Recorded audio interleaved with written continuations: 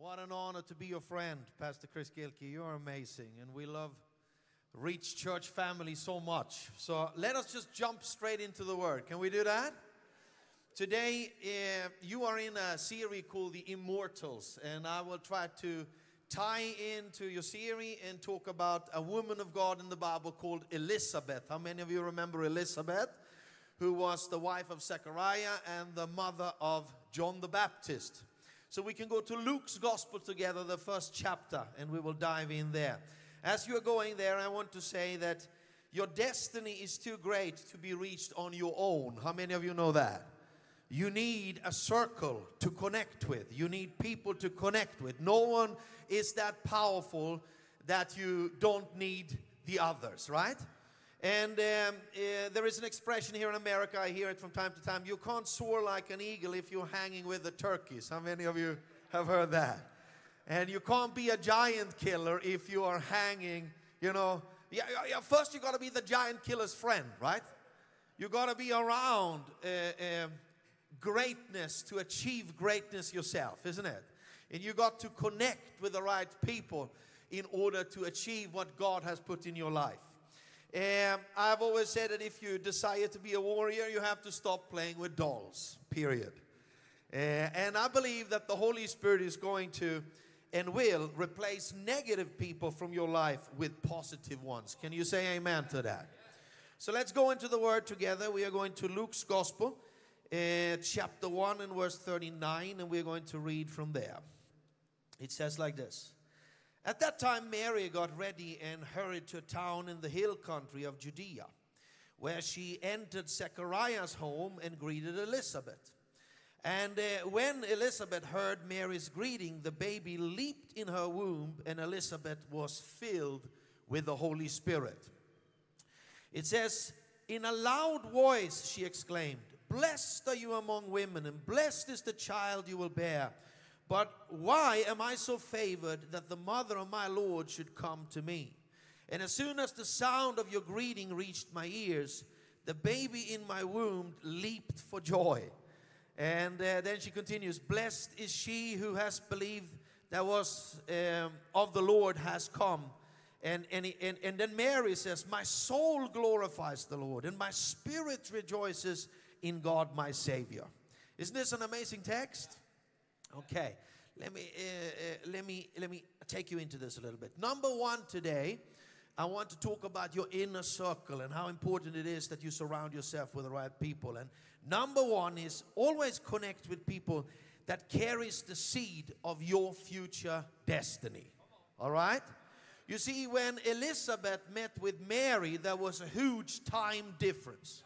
There was an age difference. They were of different classes, these two ladies, right? Elizabeth, we don't really know how old she was, but she had passed 50 at least, and Mary was a teenager. So you could say there's not much to connect there, right? But they carried something else that connected them. And I want you to see this, that we don't just connect with people because we are of the same era, the same country, or the same culture.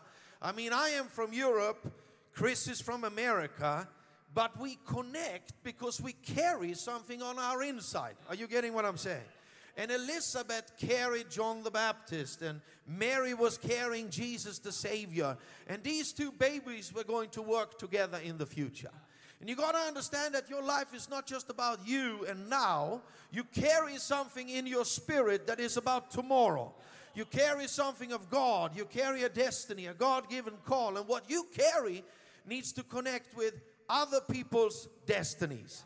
And your destiny has to connect with their destiny. And when you meet with people that are very, very not like you at times, are you here? I think it's so beautiful that black and white or brown or yellow or purple doesn't matter in the kingdom of God, isn't it? I think it's so wonderful that age doesn't matter in the kingdom of God. And I think it's so wonderful that education or class doesn't matter in the kingdom of God. Can you say amen? We connect because we carry something in our spirits. And as Christian people, we are not just connecting because people are having the right codes or the right clothes or listening to the right music. We connect because they carry something that connects with what we carry. So when you are looking for your inner circle, and I think each and every one needs an inner circle. That's why you need to join the small groups. That's why you need to be part of a Book of Acts fellowship. That's why you need to be discipled, in a close circle of friends. Okay, number 2, connect with people that sharpens you, that are stronger than you. I don't know where you are coming from, but I can tell you this. And I'm not going to say this in any cocky way or any way that, that I despite where I'm coming from. But just to tell you, I come from ghetto background, all right? Everyone was divorced not 1 time, but 3 times, Everyone was fighting addictions. Everyone was fighting issues and debts. Can anyone relate to this? This is where I'm from, and it was very hard to rise above that. That is what you were programmed for.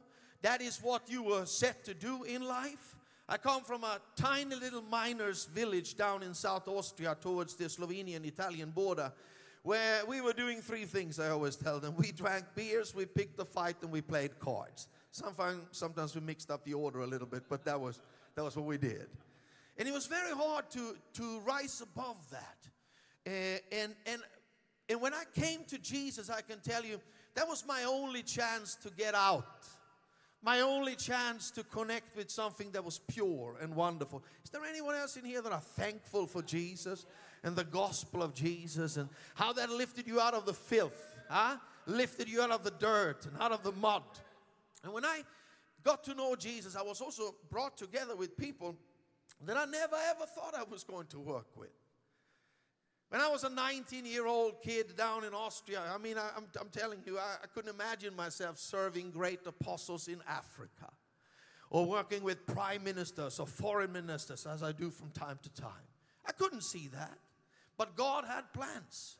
And I think that God has plans for all of us and for all of you. And I'd like to speak a word to you that helps you, okay? You are going to be lifted out of the circumstances you're in right now if you dare to connect with the kick in your spirit. So when the baby inside of you leaps for joy and kicks, okay, you know that I got to connect with this person. This is a person that carries my future destiny and the seed of my future destiny. But number 2, we also need to connect with people that are stronger than us. Some people are so intimidated. They always have to hang around with people that they can intimidate. You know what I'm saying? But we need to be better than at the schoolyard. Better and higher if you want to reach somewhere than just being around those that we can bully. Are you here? We need to be around people that actually offends us from time to time. That gets on our nerves from time to time. That sharpens us, because otherwise we won't go nowhere. Can you connect with this? Proverbs says, 27 verse 17, that iron sharpens iron, and so one man sharpens another, isn't it? And we need to hang around giant killers. We need to hang around people that are on a different level. I never finished high school. I was drunk in high school. And I needed, I can tell you this, when I married Maria, I married a middle-class girl. Hallelujah. And it's not been easy. It's not been easy. She's been going after me farting in the car and picking my nose in public. And, she's been going after how I hold fork and knife. And pretty much everything had to change. But hanging around her and her middle-aged upbringing was not a Christian upbringing, but it was a thinking, a mentality that I needed. I thought about Maria this morning, thought about my wife this morning. She would say to me, we are going to buy a house. I said, why are we buying a house? Let's live flexible. I lived in the surviving mentality that you have to run every second week. Get everything you own into the car and just drive. I don't know if you can relate to that. So why should we let us be flexible? But she said, why should we make someone else rich when we can make ourselves rich? And that was like a revelation to me. Wow. You can own something. You can build equity, you see. You can invest for your future. You can, and all of her thinking was on another level. And when I was together with her, I sharpened my own thinking and got somewhere else. Can you see what I'm saying? So a wife can be that, but also friends can be that to you. And spiritual leaders can be that to you, where you are sharpened. All right. Number 3, you need to remove people from your life that despises and laughs at your words, your visions, and your dreams. You said remove? Yeah, I said remove. You can't have people around you that are despising you all the time. What's a problem with my family that when God started to bless me, are you here now? They loved the blessings, but not the source of the blessing. They loved to be around what God did in my life, but they didn't want to be around my Jesus.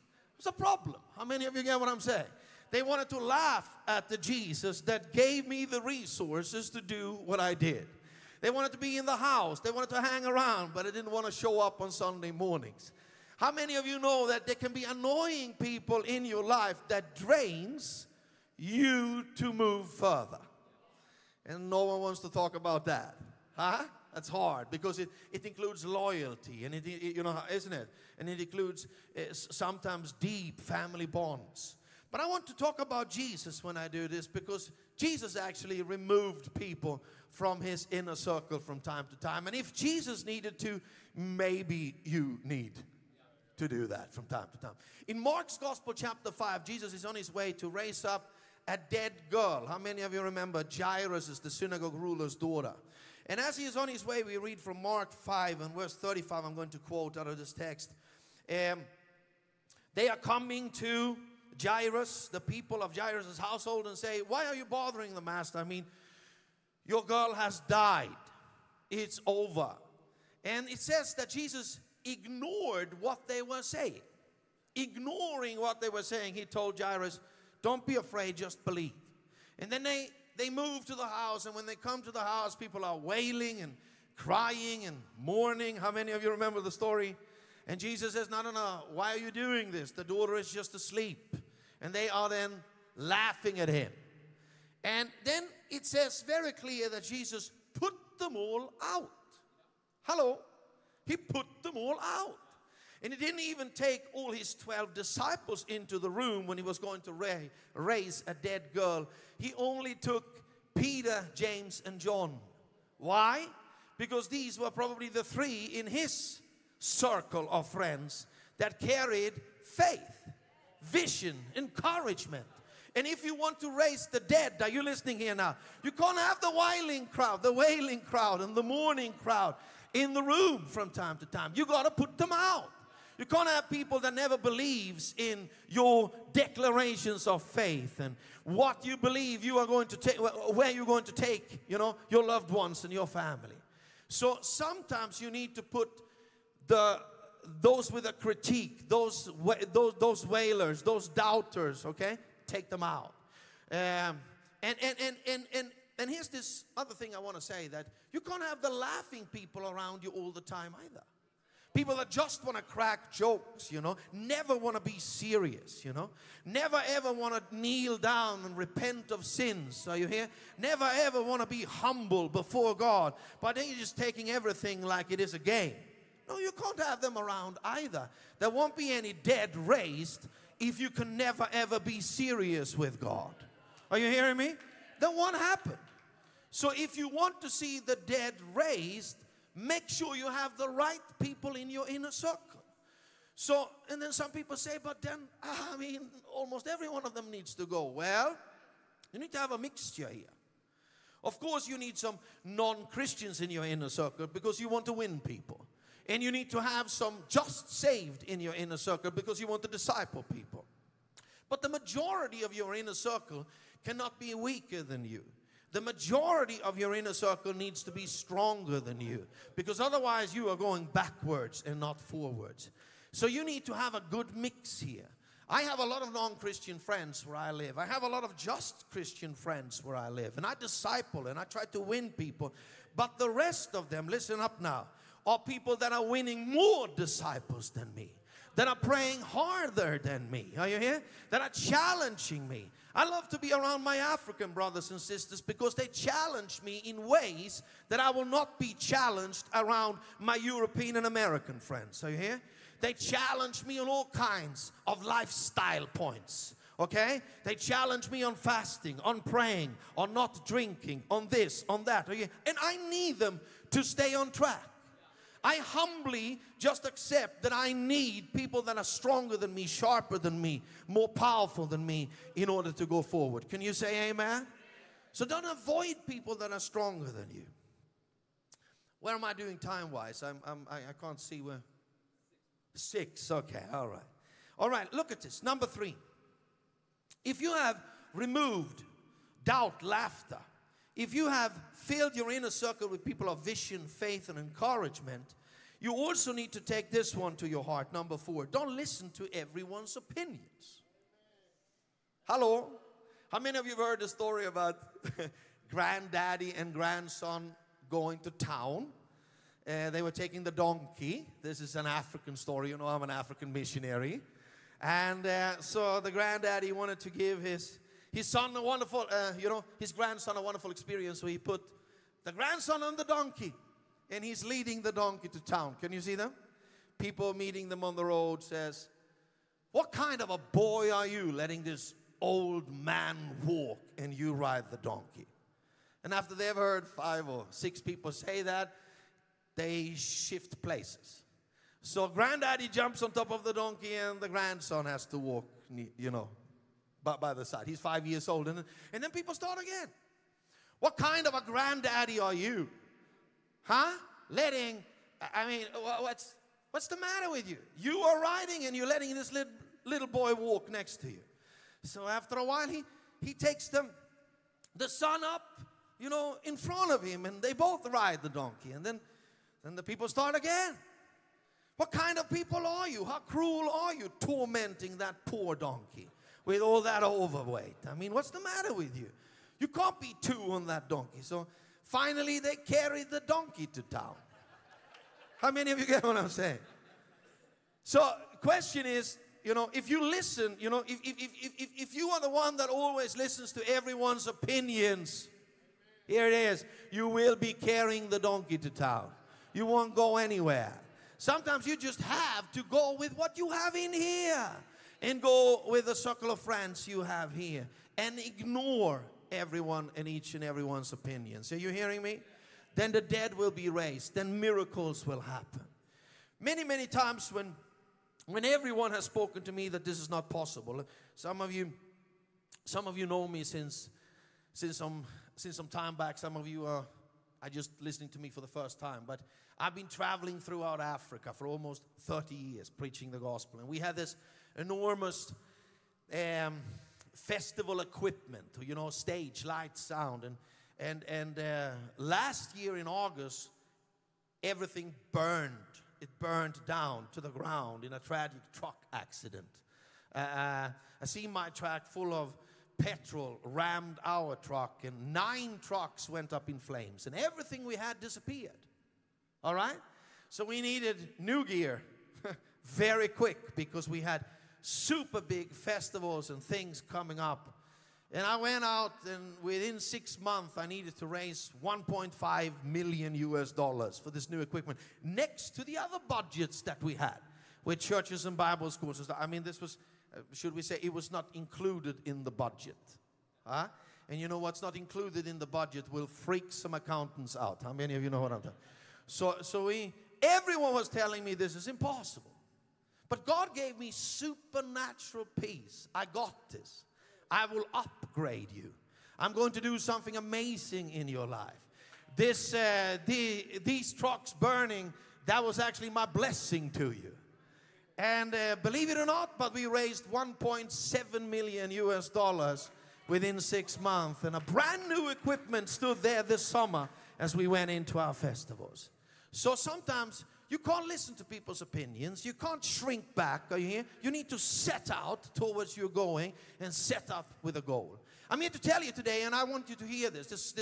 This will land inside of you like a prophetic bomb. Are you hearing me? God will lift you. And He's going to replace the negative people in your life with positive ones. You are not going to be in that filthy, environment. Are you hearing me now? That stinky environment that will take you out. No, you are coming higher. You are going to another level. Are you hearing me? You will reach your God-given potential and your God-given destiny. God has a plan for your life, and God will let you feel the kick in your spirit, and you will connect with the right people. Okay, number 5, choose your environment. All right, why am I around Chris Gilkey? Well, Chris Gilkey challenges me. Chris Gilkey wants me to become a warrior. And I want to be around him because I become a better man of God around him. And you see, why have I chosen not to listen to each and every podcast on the planet? Why am I not following every preacher that is out there? Because I don't want 10, 15 voices in my life. Are you hearing me? I want the voices that I know God wants me to hear. And I want to follow that path. Are you hearing me? Because only then will I reach the destiny. So choose your environment. Remember that the frog is boiled slowly. Each and every one of you have heard that story, right? The frog is boiled slowly. And I can just say this, that if you hang around the wrong crowd, you will smell too, either you want it or not. We have this old lady in our church, God bless her heart, but she has so much perfume on that when I hug her in church, then I smell for 3 days, even if I shower. How many of you know what I'm saying? So if Maria has been working at the hospital that particular Sunday, and I am in church by myself, and we are coming home and we meet, she does like this. Okay, she was in church today. I mean, it sits in my clothes. It sits on my skin. I don't know what she does. She must take a bath in that perfume or something. But when I hang around, are you hearing me now? People that are bitter, people that are full of gossip. Okay, if I sit in the seat of mockers, like Psalm 1, verse 1 says, I will start to smell too. Choose your environment. If you want to see miracles, you can't go to Nazareth. You need to go to Capernaum. You need to hang with the right crowd, right? Mark's Gospel chapter 6 says that when they anchored in Gennesaret, when they anchored in Capernaum, people were already recognizing Jesus running out through the area, getting the sick on mats and beds to where he were. He didn't even have to touch them. No, they touched him and everyone were healed. Are you hearing me? But in Nazareth, Jesus could only heal a few sick by laying on of hands. Big difference. Big difference. Couldn't do any miracles because it was the wrong environment. If Jesus was bound to the right environment, maybe you should be a little humble too, right? And be where God wants you to be and where He has called you to be. My grace number 1 is in Africa because God has called me to Africa. When I'm there, everyone says I'm a different man. Why? Because I'm in the environment God has called me to be in. When I'm in other people's environments, I got to be sure that I'm covered by the grace of their calling. Are you here? That I serve under their calling. Then it can be a blessing. But I can't not be a blessing. Are you listening to me? By my own everywhere. I got to know that I'm in my grace zone to be a blessing. And if I'm not in my grace zone, I got to be in someone else's grace zone and submit to that grace. Say amen. If you know something about the apostolic, you catch what I'm saying there. I believe many of you having your time approaching right now. This will be the last I say before we're going to pray. But I believe your time is coming. Are you hearing me? And God sent me to prepare you. You are not going to stay where you are. You are not meant for the chicken yard. You will fly like an eagle, okay? You're not meant just to play with dolls. No, you will flex your muscles and become a warrior. You are meant for more than what you are in now. And God has sent me to you to shoot this prophetic word into you. Are you hearing me? God will remove the negative people from your life and surround you with positive heroes. You need to join your tribe of heroes and warriors. Elizabeth teaches us that, you know. She had nothing in common with Mary but the future destiny she was carrying on her inside. And Mary had nothing in common with Elizabeth but the future destiny she was carrying. Connect with that. All right?